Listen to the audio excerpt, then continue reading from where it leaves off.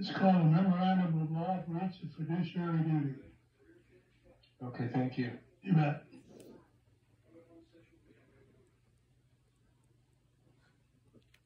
A lot of those folks may sound somewhat repetitive, and I guess maybe there's partially true of that.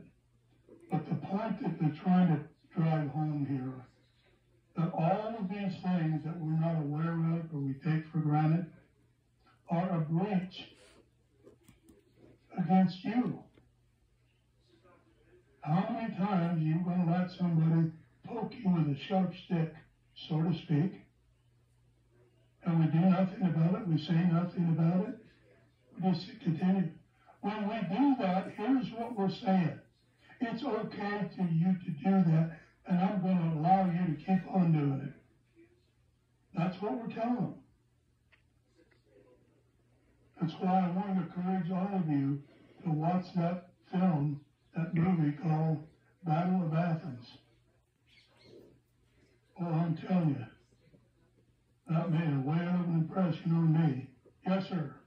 A couple of months ago, I was able to find it on YouTube. So it might be easy to find still. Yes. But I mean, it's a movie. There are a couple of things in there that are influenced by the fact that it's a movie, but for the most part, it's based upon a true story. The theme of it is true, and what they did was true. Yes, sir. Right. Could you repeat the story you told me last night about the guy in the hammer? I think that would be appropriate at this time. About the story I told you about what? The guy with the hammer in the garage last night. I think that would be appropriate at this time. It kind of illustrates the point here, doesn't it? I thank you for that. Well, I was telling the gentleman last night that the story about a guy walking down the street, and this neighbor down the street there halfway had his garage door open, and he started to walk by his garage.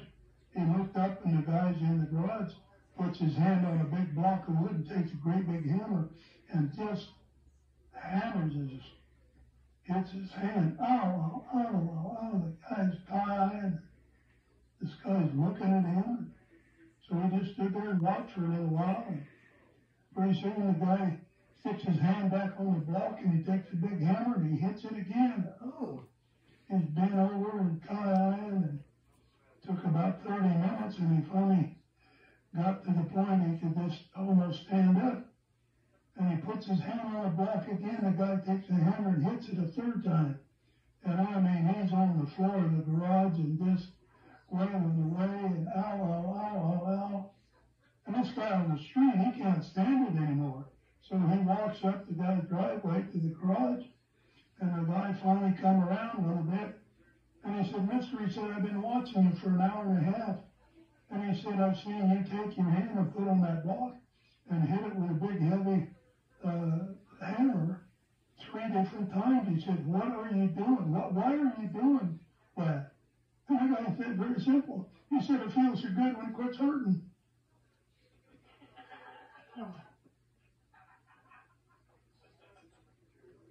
That's what we're doing, folks. If you get the correlation, we know what they've done hurts,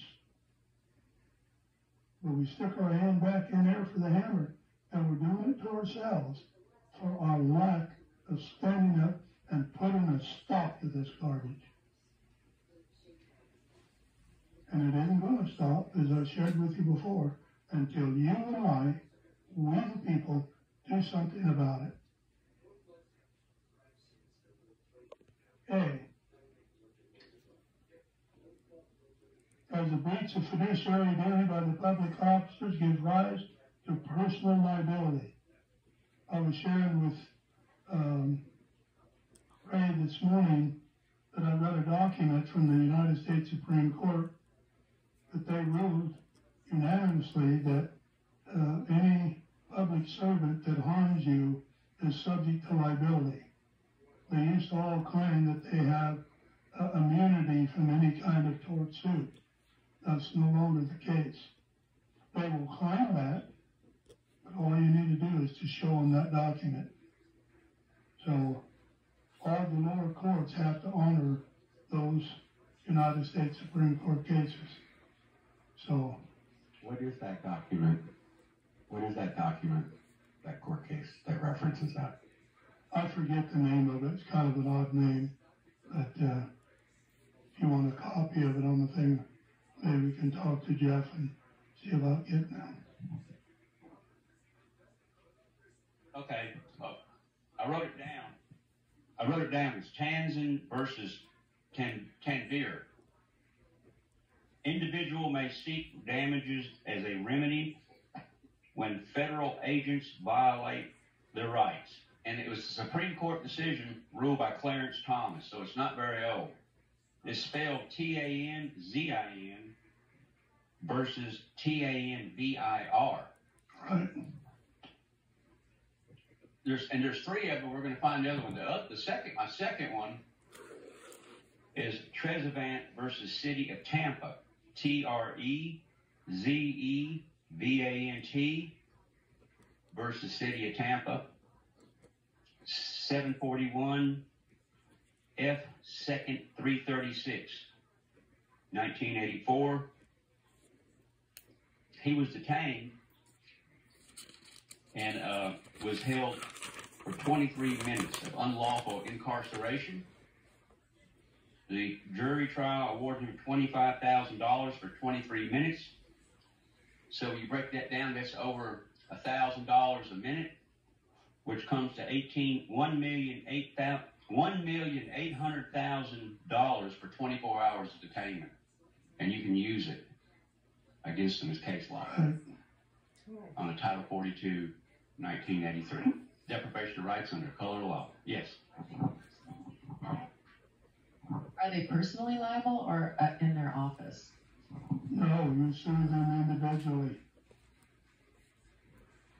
Ray addressed the issue of the bond, so that makes it pretty difficult for them to function. Another case that Ray did not mention that I want to be sure and let you folks know about is an Oregon case where I live called Bloom versus Fred Meyer on a false arrest case. It's BLUME versus Fred Meyer. Fred Meyer is a big chain store in Oregon and Washington.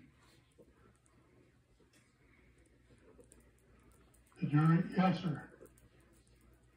For those that weren't here for Bonnie Thomas, she had mentioned if you can get a policy that describes that it's their policy to violate your rights, then there's something called a Monell claim, which Monell, which is a Supreme Court case for a pattern, behavioral pattern and practices, Right. She said. And so, you sue the individual, but the individual might say, well, my boss told me we had to do it, or it's our policy. Get a hold of that policy. Okay.